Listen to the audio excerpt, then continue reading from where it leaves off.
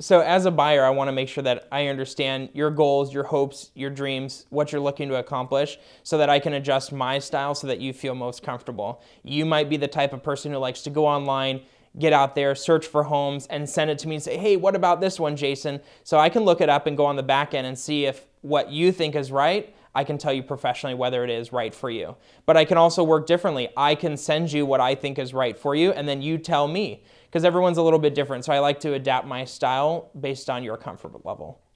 I think a lot of people have a misconception because they like to watch a lot of television shows about real estate, and you go look at 3 homes and then one of those is going to be the magical one, and that's not how it works.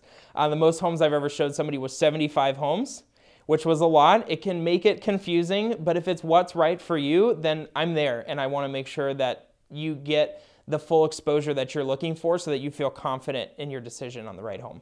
And that's part of the buying process. You might fall in love with the home, but then when I go to do some research on the back end to make sure that it's safe, that the schools are right for you, it might end up not being the right home, which again can be frustrating, but that's why we get right back out there and we start looking, because there are so many options out there that there's lots of different ways to craft your offer. There's lots of techniques and styles that we can use, negotiations that we can do.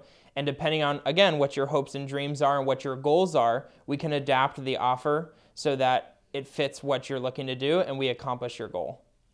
I'm a good negotiator. My clients are always happy. When I exceed their expectations, they get more money when selling their house than they thought. Or when they buy a house, they get a better deal than they thought.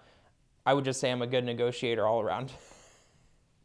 When we're working together and we go into a home, I'm reading you. You're reading the house, I'm reading you, because I care about you. And I want to make sure that you feel comfortable in the home, that you like the home. It's not just about the dollars and cents and what's on paper. It's a lot about emotions, and that's a lot of my role coming in to help you make the right decision, that you feel comfortable and that it feels like not just a place to live in, but a place that you can create memories in and enjoy.